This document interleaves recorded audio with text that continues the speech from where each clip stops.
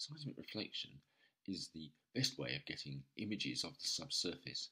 This is true for imaging sedimentary rocks in their basins, but it's also true for understanding the deep geology of the continental crust and upper mantle. Here we're going to look at how we can build an interpretation strategy for understanding crustal structure as imaged on deep seismic reflection profiles. Deep seismic profiles are in principle no different for those used to image the uppermost crust in sedimentary basins, although there are differences in the way in which the data may be acquired to bring out the low frequency signals that are characteristic of the deeper earth. So we're going to look at this image here, which is the WINCH 1 profile from the BIRPS dataset. It's a classic profile that was recorded for 15 seconds that should therefore image the whole of the continental crust. So let's go about building an interpretation. And the first thing to do is to create a simplification of this image. It's pretty noisy. So we do this by tracing out the most prominent reflectors with lines, and we'll try and ignore multiples and diffractions, although in this image there are very few. So here's a line tracing of the prominent reflectors, and let's just fade out the seismic a little bit so we can see these pics more clearly. So our interpretation will build on the line drawing. So what can we see? Well, the first thing to pick, if we're interested in crustal structure, is the base of the crust. So where's the Moho? Well, we need to have some expectation of where it's going to be. So let's imagine that the crust should have its normal sort of thickness of around 30 kilometres. So where's 30 kilometres in this image when the vertical scale is in two-way time? Well, to answer that question, we have to have some idea of the seismic velocity. Well, typical seismic velocities for continental crust will be in excess of 6 kilometres a second. Well, we'll just use that 6 kilometres a second, the value for sort of granitic type of crust. So, in other words, 30 kilometres down equates to 10 seconds two-way time. So if we look in that sort of area in here, we can see that the base of all that reflectivity that's subhorizontal in here is just a little bit above 10 seconds. So I'm going to pick the Moho through here. In other words, the crust is slightly thinner, probably, than 30 kilometres.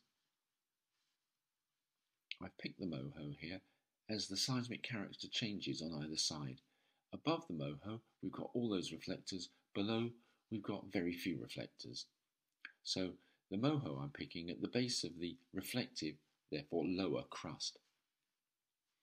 Okay, so now let's turn our attention to structures within the crust, and particularly the upper crustal structure, and we'll start here and try and move down. Well, the shallow part of the section has some pretty prominent reflectors, and we assume these are representing sedimentary rocks, so these are stratal reflectors. So let's just work out a way of interpreting these relationships. We can see that the stratal reflectors in here are patchy. There's a horizontal sequence at the surface, which presumably represent relatively young rocks that are very little tilted.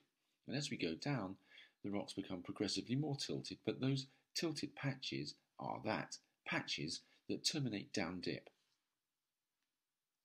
like this. So how do we interpret this sort of relationship? These terminations seem to occur towards areas with very few continuous reflectors. So I'm going to assume that those areas there with few continuous reflectors are not sedimentary rocks. In other words, they're the crystalline basement. Therefore, the sedimentary rocks abut against the crystalline basement against a steep structure, which we're going to say is a fault. So sediments are in a half graben, and the basement has no strong reflective layering. We can interpret the sensor movement on the fault like this. Well, let's take this interpretation strategy and apply it back to our line drawing. There's our sedimentary rocks in here. There's a prominent patch there on the left-hand side and a small piece over on the right. Both of these packages seem to terminate down dip to the left into stuff that we assume is basement.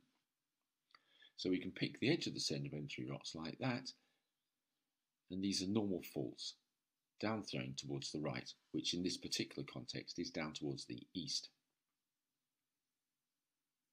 And I extended the main fault that's in our image down beneath the half graben and down towards the Moho, tracking the edge of some reflectivity in what would then be the continental crust. Well, if we trace the fault down, it seems to merge into the reflective lower crust. So maybe that reflectivity in the lower crust represents strain, which is accommodating the crustal extension, which in the upper crust is accommodated by faulting. So perhaps we have a crustal interpretation like this, with faulting in the upper crust going down to distributed stretching in the deeper crust. Now let's turn our attention to the deeper parts of the profile. What about these sub-Moho reflectors? Presumably these are in the mantle. Interpreting these is pretty tricky. This could be due to aligned minerals, or probably more plausibly, these mantle reflectors represent compositional variations within the mantle. What these compositional variations might be is a matter of significant debate still. Nevertheless, we can still map out these mantle reflectors. The lower ones are a little discontinuous, but the top one is a really important seismic event that's been named the Flannan reflector. So let's put all this information together.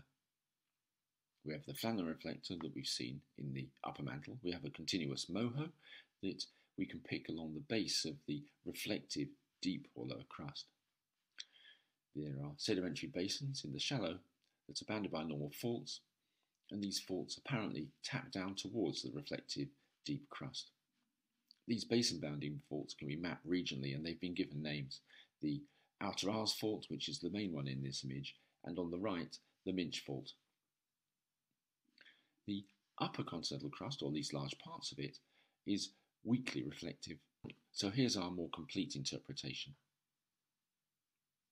We're suggesting that the faults in the upper crust tap down into distributed stretching in the deeper crust. How this relates to the Flannan reflector is open to debate. So there's a strategy for interpreting this seismic profile, the WINCH 1 line, from northern Scotland. We built a line drawing, and we used that to build our geological understanding. And in building our geological interpretation, we should try and use as many tectonic ideas as we can to create a coherent geological explanation for the patterns of reflectors that we've imaged in the subsurface. You can see this image and many others like it on the Virtual Seismic Atlas.